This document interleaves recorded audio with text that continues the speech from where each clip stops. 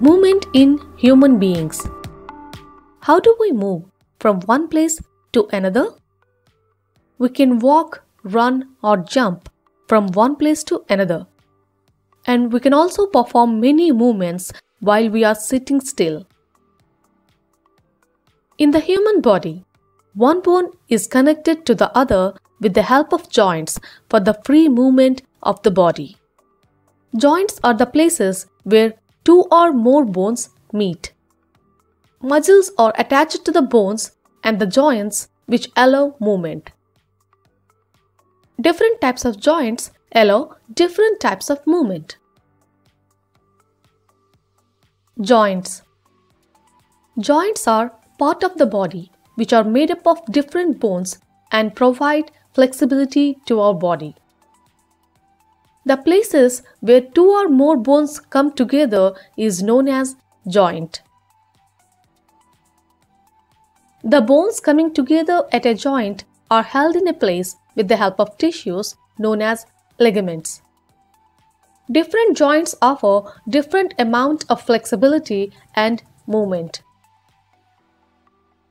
On the basis of freedom of movement allowed by joints, we can classify joints as three types. They are immovable or fixed joints, slightly movable joints, and freely movable joints. Fibrous joints or fixed joints.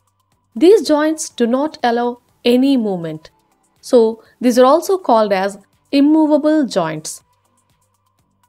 The edges of two flat bones at this joint are tightly interlocked.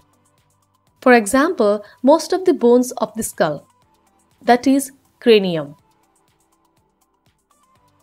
Partially movable joints are cartilagenous joints. Some bones are joined with the help of cartilages. This joint allows only limited movements. Example, joints between the bones of the backbone, joints between ribs and breastbone. Freely movable joints are synovial joints. These are the joints with fluid-filled synovial cavity between the surfaces of two bones. Such an arrangement allows considerable movements. Let us check different types of freely movable joints or synovial joints. Ball&SocketJoint. In this joint, end of one bone is round like a ball. It fits into the socket in other bone and allows maximum movement in all directions. Example, hip bone and shoulder bone. PivotJoint. This joint allows movement in directions such as left and right, up and down. Example, joint between head and neck. Hinge joint. This joint allows movement in one direction only, which is up and down or backward and forward, like the hinges of a door. Example, elbow joint and knee joint. Plane joint. It is also called as gliding joint. These joints formed between two bones which are flat or nearly flat, enabling the bones to slide over each other. This type of joints provide only a small amount of gliding movement.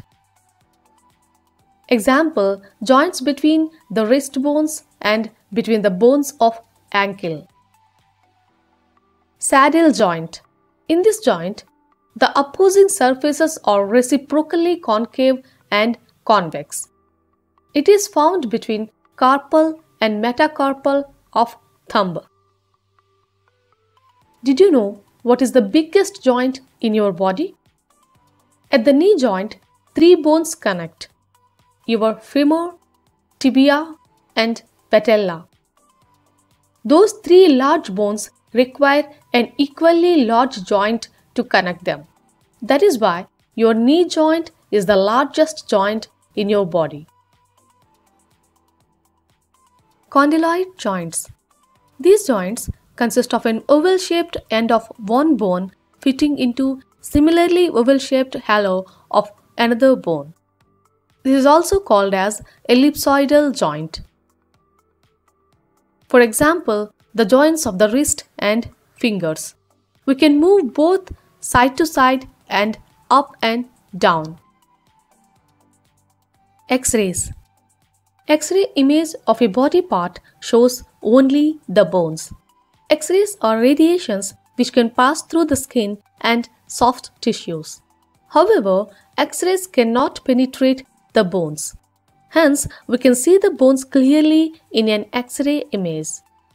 X-ray images can be used to study bones and to find out if a bone is fractured or not. X-rays were discovered by German physicist Wilhelm Conrad Röntgen in 1895. Here are few questions for you. Question 1. The joints between vertebrae are: Option A. Immovable joints. Option B. Slightly movable joints. And Option C. Freely movable joints. Question 2. The joints between the skull bones are: Option A. Slightly movable joints. Option B. Freely movable joints. Option C. Immovable joints. Question 3. Knee joint is: Option A. Slightly movable joint. Option B. Freely movable joint. And Option C. Immovable joints. Write down your answers in the comment section given below. You can be the lucky winner and can be featured at the end of our next video. Hurry up! Don't miss this chance. And here are the lucky winners of our previous episodes. If you like our videos, please subscribe and click on the bell icon to get regular updates.